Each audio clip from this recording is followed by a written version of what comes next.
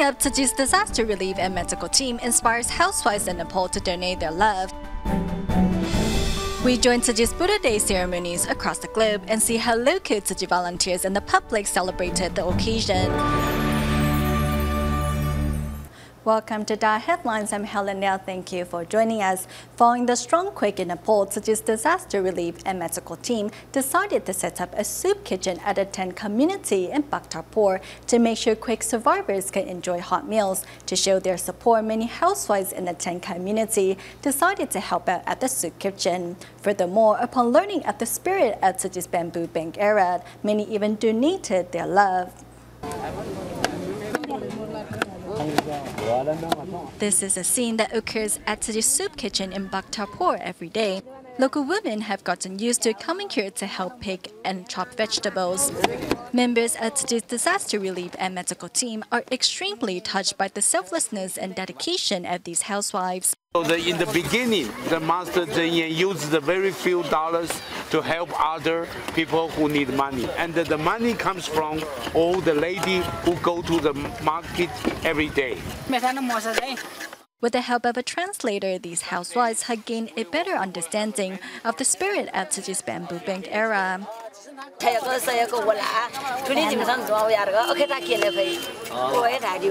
This woman said that everyone should follow Master Zhen Yan's footsteps in helping the less fortunate. She told me that they will start saving some grocery money. In the future, if a country or someone is in need of assistance, they will donate their love to help. After listening to Tzu Chi volunteers sharing, quake survivors in Nepal donate what they can to help those in greater need. Without a bamboo coin bank, the volunteers decided to use their hats as donation boxes.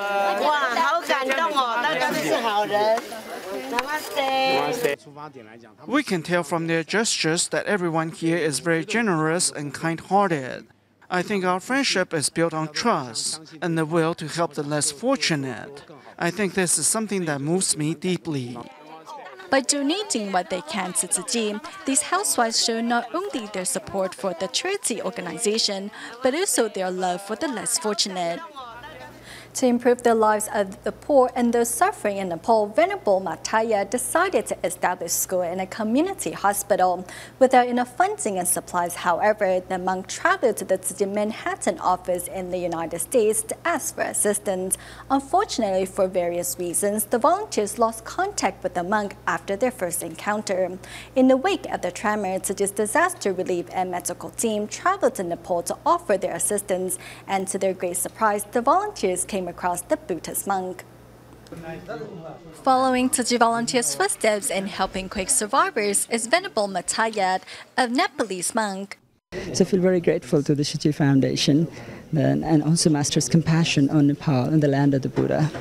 Since he was young, Venerable Matayat has been wishing to meet Master Zhen Yan in Taiwan to learn more about Tzu Chi's charitable deeds across the globe. In April of this year, he traveled to the Tzu Chi Manhattan office in the United States to gain a better understanding of how the organization operates. Following the devastating earthquake, Tzu Chi volunteers and Venerable Mataya traveled separately to the disaster zone in Nepal to help. To their complete surprise, the volunteers come across Venerable Mataya. I still can't believe that we have met up again, because the world is so big. I saw him in front of the school's front door, and he saw me too. To extend his assistance to the less fortunate in Nepal, Venerable Mataya not only established schools, but also a community hospital. The Buddhist monk also encouraged locals to join disaster relief efforts after the tremor. Venerable Mataya asked volunteers to turn plastic canvas sheets into tents. These tents are later given to quake survivors free of charge, so they will have something that can protect them from wind and rain. Without asking for anything in return, Venerable Mataya and his team almost ran out of money to purchase more plastic canvas. When Venerable Mataya was in need of financial assistance, Tzu Chi volunteers showed up. It's truly amazing. Fortunately, with the help of Tzu Chi, Venerable Mataya can continue helping the needy. At the moment, we are at the most vulnerable situation. People are in terror. I appreciate and express my gratitude to all the Tzu Chi members around the world. The good affinity between Tzu Chi volunteers and Venerable Mataya has crossed thousands of miles from the United States and Nepal and will surely continue in the years to come. When the Kaohsiung gas explosion occurred, the 23-year-old son of Tzu Chi volunteer Hu Fengqing was caught in the blast and suffered fractures to his legs and burn injuries to his body as a result. Hu had been forced to become the primary breadwinner in her household and raise her 3 children at the same time when her husband succumbed to oral cancer in 2013. Though she keeps her emotions all bottled up inside, her children understand the pressure she has been facing and want her to know that they appreciate her very much.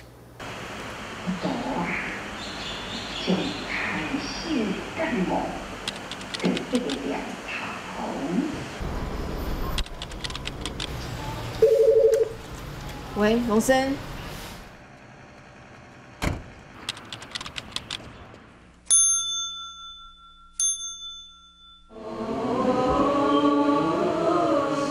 Lately, I have been attending the morning and evening study sessions continuously because if I don't have something to keep me occupied, my heart just begins to ache.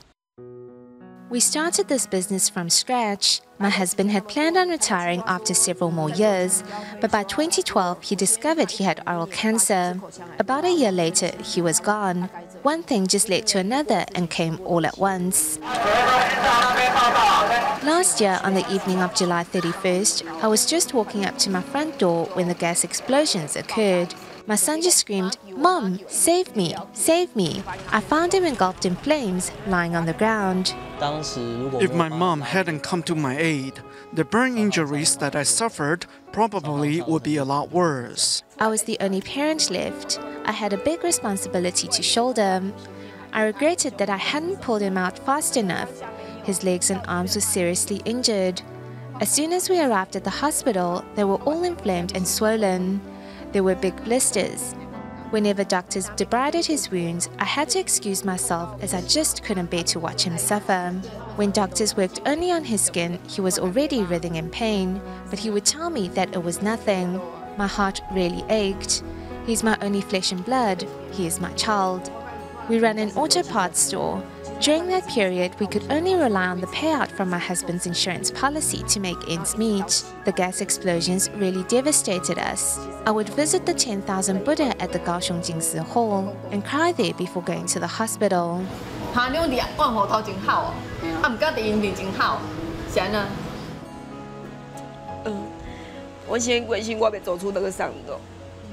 他就是属于那种会。 She's the type that keeps everything bottled up inside, but we all knew. 我气爆之后到你妈第一次露出笑容，大概是多久？ It was probably when the road in front of our home was repaired, which was about 6 months later. 腿的部分是骨折跟粉碎性的。I had suffered regular and comminuted fractures to my legs. It took me about 3 to 4 months to walk on my own again without needing any assistance. I wanted to recover quicker to help share my mom's burden, so I immediately began my physical therapy after I was discharged from the hospital. My mom was always running around. She had no time to sit down and answer the phone or enjoy her lunch. Being a mom is the toughest job in the world. The 3 of us have seen how you devoted yourself. After Dad was gone, the stress placed on you grew, whether financially or mentally. We are all very grateful for your efforts and hope that you will finally become a certified Tzu Chi volunteer this year. 祝你母亲节快乐，那一天比一天更年轻。好，抱一下。哇，不错哦。 We now introduce you to a filial young man in Tainan, Taiwan. Raised by his maternal grandparents, Wang Guangzhong learned to farm and peddle goods since the 7th grade. Now a 10th grader, Wang hopes he can soon make some good money and care for his grandparents. Picking up his farming equipment, Wang Guangzhong of Tainan, Taiwan, follows his maternal grandparents to the family's field. Though only a 10th grader, he has already been farming for 3 years. Because my grandpa is not well, I thought I should help out and just learn naturally. Wang is being raised by his grandparents. After his grandpa suffered a stroke when he was in the 7th grade, he learned to farm and is now an experienced farmer.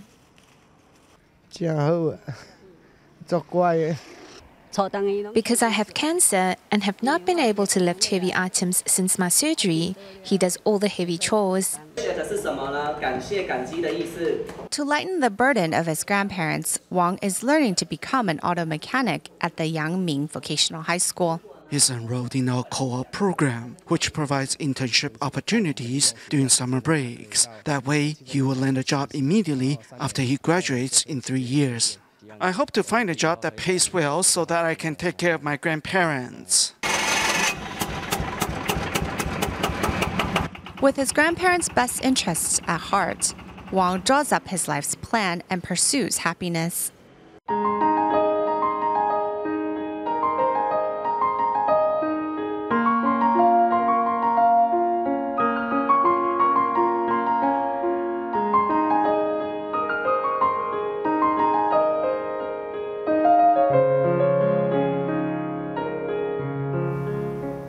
This year, Tzu Chi volunteers in 38 countries worldwide organize Buddha Day ceremonies, and today we have more on these celebrations in South America and Africa. In the Dominican Republic, residents of La Romana came together to assist volunteers' arrangements for the event. Meanwhile, in Paraguay, Tzu Chi volunteers hosted a Buddha Day and Thanksgiving event in Ciudad de Este. First, let's turn our camera to South Africa and take a look at the celebrations in Durban and Johannesburg. From cleaning up the surroundings to setting up the venue, Tzu Chis work together to complete their tasks. As Tzu Chi volunteers, Chinese and local all hope to carry out a successful Buddha Day ceremony. This year's event is conducted entirely in both Chinese and English. Turn around and exit. People from all walks of life and various ethnicities attended the event with their families. Coming together as one, participants bowed sincerely at the Buddha's feet, crossing all religious divides to embrace the Buddhist virtues. Nanhua Temple Dharma Master Hui Xing described the event as a joyous occasion. I sat in the front row, and while everyone was singing, I noticed that a leaf had fallen from the tree. It was as if the Buddha was enlightening us with his teachings. Everyone here is a bodhisattva. It's fantastic. First-time participant Huang Tingyu was moved to tears as she was reminded of her late mother. My mom's courage and wisdom paved the way for the stable life I have now. I am very blessed and very content. This is all thanks to my mom. Children knelt down to serve tea to their mothers. These heartfelt gestures mean more than words can say.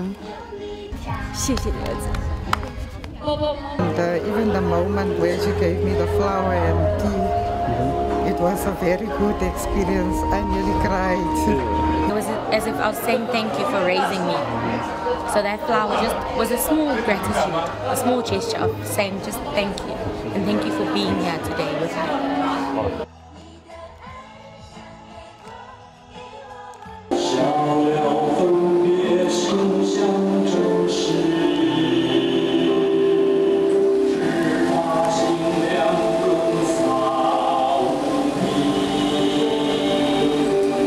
Tzu Chi volunteers from Durban, South Africa put on a seamless performance from a section of the Sutra of Innumerable Meanings.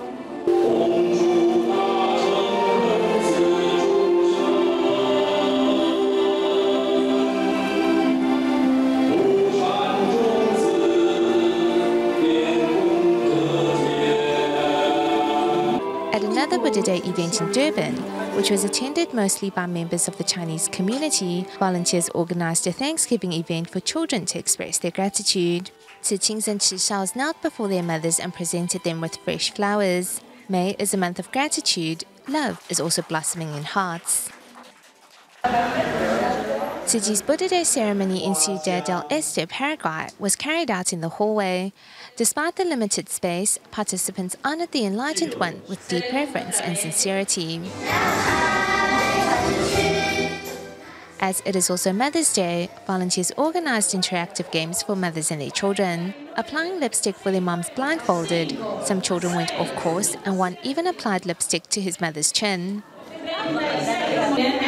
Children were blindfolded and asked to pick out their mother from a group of women. Some found their mothers with ease, some didn't. These interactive games brought parents and their children closer together. Meanwhile, here in the Dominican Republic, volunteers pinned a corsage of carnations on each mother.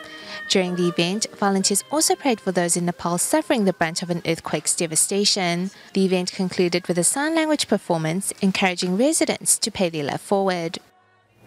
This year, the Buddha Day ceremony in Myanmar was held at the Ma Yangon No. 1 High School. Dharma masters, students, and faculty of a local novice nun school and teachers from 12 schools, which have been rebuilt by Tzu Chi, all participated. But first, we traveled to Vietnam to see how local Tzu Chi volunteers managed to hold 2 Buddha Day celebrations in one day. 5 o'clock in the morning, Tzu Chi volunteers in Vietnam are ready to pick up those attending the Buddha Day ceremony held at the Taipei School in Ho Chi Minh City. Despite the early hour, more than 200 participants make a point of attending the event to pay their respects to the Buddha and to cleanse their hearts.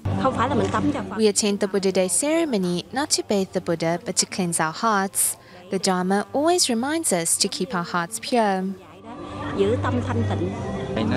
The Buddha Day ceremony is simple yet solemn. Right now, I'm filled with Dharma joy. As Buddha Day is an important Buddhist celebration, over the years, Tzu Chi volunteers have been organizing Buddha Day ceremonies at the Taipei School.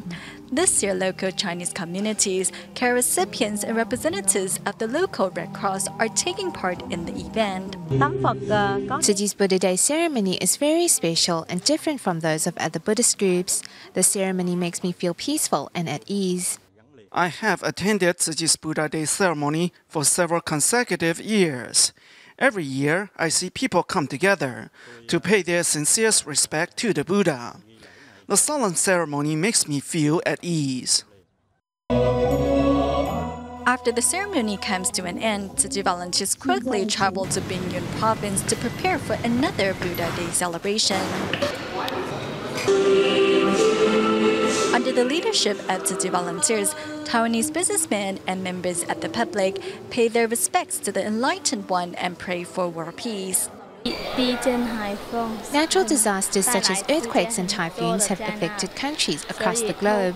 By partaking in Tzu Chi's Buddha Day ceremony, I hope to pray for a disaster-free world.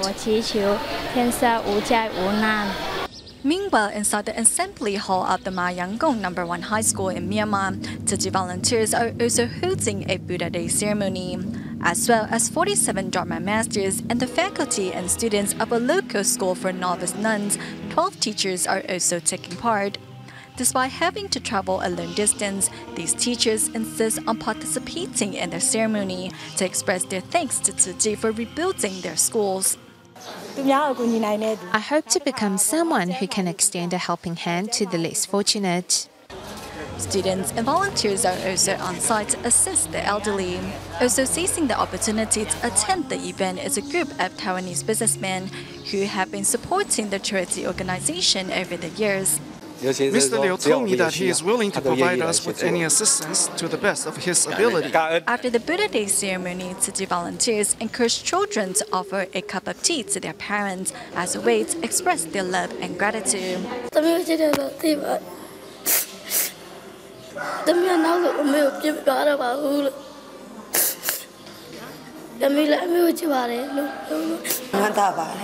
The tears I shed were tears of joy. I often ignored my mother's feeling because I had to take care of her 3 younger siblings. By partaking in the Buddha Day ceremony, members of the public have the chance to repay the grace of the Buddha, the grace of parents, and the grace of sentient beings. The Tzu Chi Thailand chapter recently held a Buddha Day ceremony and awarded new shoe scholarships to underprivileged students.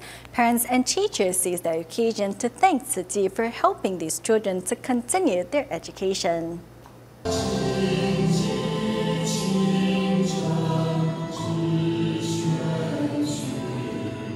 The Buddha Day ceremony was held at the construction site of Jingsi Hall in Bangkok.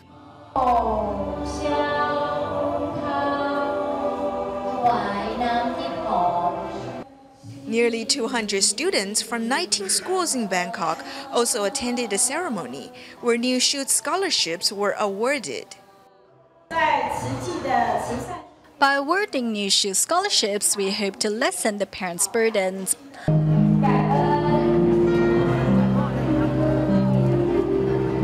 The volunteers awarded scholarships to the students with a 90-degree bow, and all were reminded of how they attended Chinese class and did recycling together. รีไซเคิลแล้วก็เรียนภาษาจีนค่ะ I often do recycling and attend Chinese class here. From doing so, we have learned to be independent and cherish our blessings. ซื้ออุปกรณ์การเรียนแล้วก็เสื้อผ้าอย่างเงี้ย I will spend the money on stationery, uniforms, and books for children. This is helpful as these are necessary supplies. ต้องขอบคุณนะคะผู้ที่มีจิตเมตตา We appreciate all those who support these students, and I hope Tzu Chi will continue to help children pursue education.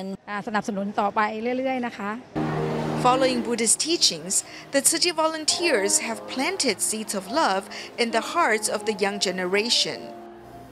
Ling Ye, a leprosy patient who had lived in Leshan Sanatorium since she was 16 years old, passed away at the age of 83. In spite of her illness, she adopted 18 underprivileged children, and her life story was featured in DaAi drama. Although no longer around, Ling Ye will always be remembered for her love and passion for life. 83-year-old Grandma Ling Ye passed away at 11:30 p.m. on May 13th as a result of renal failure. I stayed in the hospital for a week when I gave birth. After I returned, my adoptive mother fed me 6 meals in a day and washed the diapers for me. Zhang Liqing was adopted at age 11, and Ling Ye cared for her for 49 years. Even this bed brings back their memories. When she stayed here, we would take naps after lunch. Sometimes I slept here, and at other times I slept inside. On the top of Grandma Ling Ye's chest of drawers are her red envelopes and a receipt for her donation to Tzu Chi's medical mission. Although she had received treatment for her heart and kidney problems at Taipei Tzu Chi Hospital, at the end, she refused to undergo cardiopulmonary resuscitation. She had been practicing Buddhist teachings for years and knew about illness-related suffering. Since she was elderly, she didn't want to waste medical resources. When she passed away, she did not yell or struggle with pain. No, she was very calm. Ling Ye joined Tzu Chi 37 years ago and for numerous good affinities. Her love was like her favorite courtyard, blooming under sunshine while safeguarding Leshan Sanatorium. We go to Penang, Malaysia at the end of the show, where Tzu Chi's care recipient joined the organization's Buddha Day celebration. Besides praying for peace and harmony, many care recipients also donated their love to help quake survivors in Nepal. We'll leave you with these images. Thank you for watching DaAi Headlines. Goodbye.